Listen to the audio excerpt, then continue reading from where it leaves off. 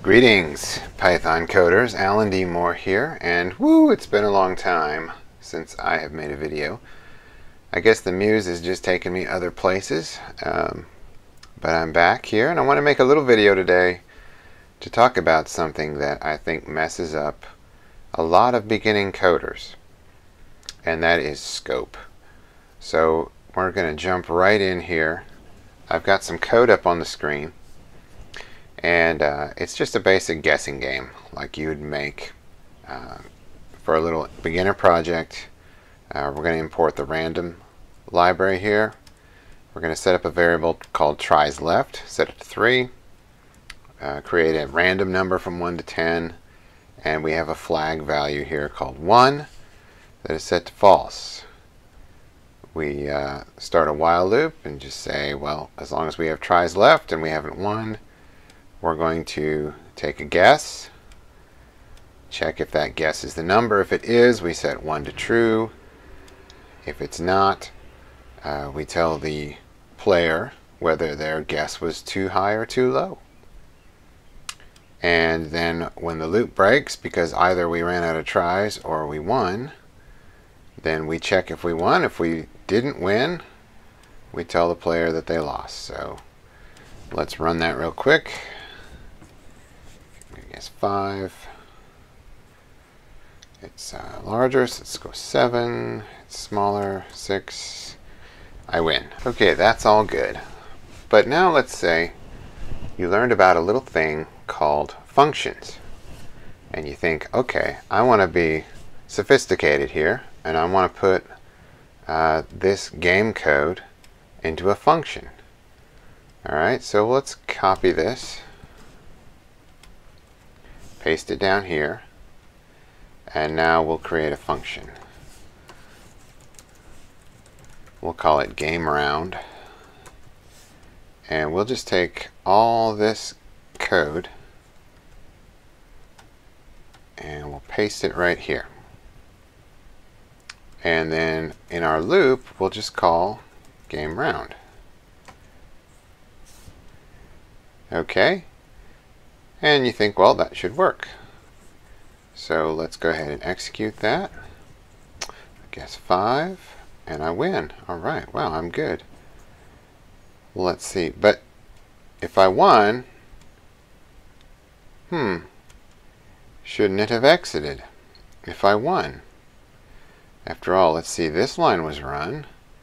So this line 1 should have been run. And so the while loop should have exited, shouldn't it have? Well, the reason it didn't is because of scope. Let's dig into this. Whenever you start a script in Python, you're creating what's called a scope. Now, a scope means a length of time during which variables can be created and will continue to exist. So going back to our original code, I create tries left, right? That's a variable. As soon as I use an assignment operator like this, I am creating this variable. And it exists until this script exits. We say that has global scope because this is the top of the file. So as long as this Python file or this cell here in Jupyter Notebook, but if this was a file, imagine this is a file, as long as this file is executing, tries left is in scope. Okay, when this file exits, tries left goes out of scope and it's gone. Okay, so in this entire thing we have one scope, and it's the global scope. As soon as we create a function down here, we are creating another scope. And we call that a local scope. So within this function block, we have something called a local scope. And whenever we use an assignment operator in a local scope, we are creating what we call a local variable. It doesn't matter if our local variable has the same name as a global variable, it will still be a local variable. So here's what's happening here. I'm creating a global variable, or a variable in the global scope, called 1, which is set to false. In GameRound, in this scope, I'm creating a variable called 1, but it's a local variable. So it masks the global variable, and then it is used within this scope as a local variable. And of course its value is true. When this function exits, any variables that are local get thrown away by Python. So this local variable here, 1, gets thrown away. And when we're down here in our loop and it looks at the variable 1, it's not looking at this local variable because that's gone. That's gone as soon as this function returns. Instead, it's looking at this one here, which is still set to false. Alright? So you might ask, well, how do I manipulate this global variable inside my function? Well, there is a way to do that, and I'm going to show it to you, but I want you to understand before I do this that this is not the best way to do that, and we're going to talk about a better way to do it at the end. But for right now, what I can do is use the keyword global and give it that variable. Okay? What this tells Python is it says, hey, within this local scope, I want you to use this variable from the global scope whenever I say 1. So now when I say 1, it's going to be looking at this global variable. It's going to reassign the value of that global variable to true. Okay? So let's go ahead and rerun this. Now, as you can see, when I guess the number, I won. Boy, I'm a lucky guesser. Okay, but there's another problem here, and I want you to see what it is. Let's run this again. This time, I'm going to guess a different number. Okay, we have this error. Unbound local error. Local variable tries left referenced before assignment. Lots of people get this error, this kind of an error, and they get very confused by it. What does this mean? So, tries left, we created this here. So it's created, first line of the program, right? But then, see, the line that the error is pointing to is 15. So in line 15, we see tries left equals tries left minus 1.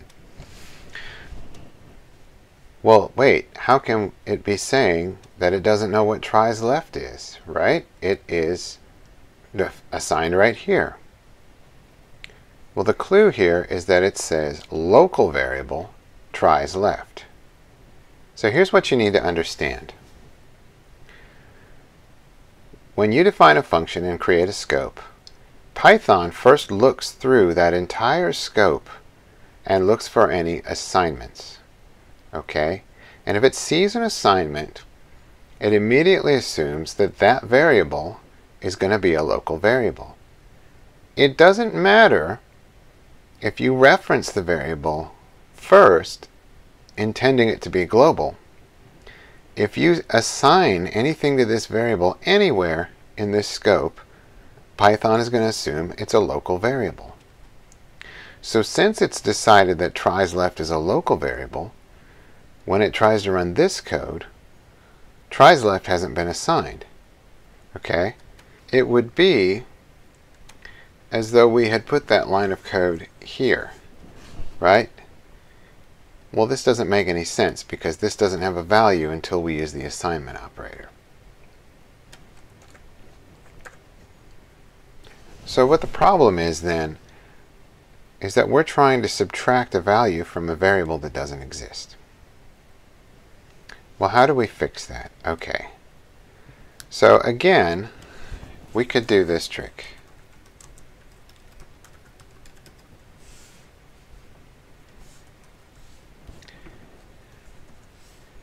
And that works. We can give it the global keyword. We can tell it inside this function I want to use tries left from the global scope. And that gives us the ability to manipulate this variable and reassign it in this scope. But this is really bad practice. And it's okay for a lot of beginner code, but you don't want to write a large program that uses global variables in this way. Generally, when we write a function, we want it to be like a black box machine, right? Or think of like a machine from a Dr. Seuss book, right? A big, funny, weird contraption where stuff goes in and stuff comes out, and who knows what kind of crazy things happen inside.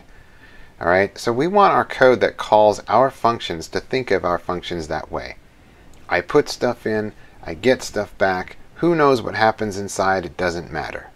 Okay? When we bring things in from the global scope, we're entangling the outside world with our machine too much. Okay? We don't want to do that. So here's how I would rewrite this game round function.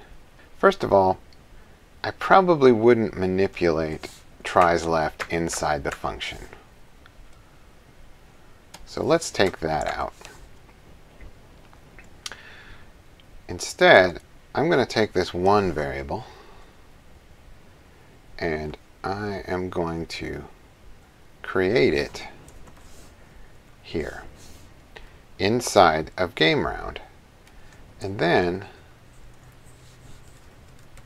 I'm going to return it. Okay. Now, since it's returned, I'm going to get it from game round. Then, if 1, we'll break the loop.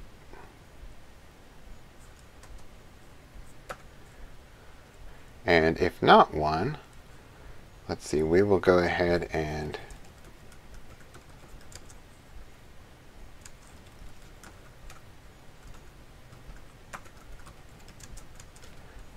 subtract our tries left. Now this text here actually has to be taken out, and we'll add it here. Because we have to update tries left before we can tell the user or the player that they only have so many tries left. Okay, so let me review this. So now we're creating a local variable called 1. And we're updating that local variable if we won, and then we're just going to return it. All right? So now this function runs, and it will return true or false depending on whether the user won the game. If they did, we'll break out of this loop, ending the game. Otherwise, we will take 1 away from tries left. Remember, this while loop is in the global scope. And then we'll print how many tries are left. Let's see if this works. Oops. Can't forget to use our format string there.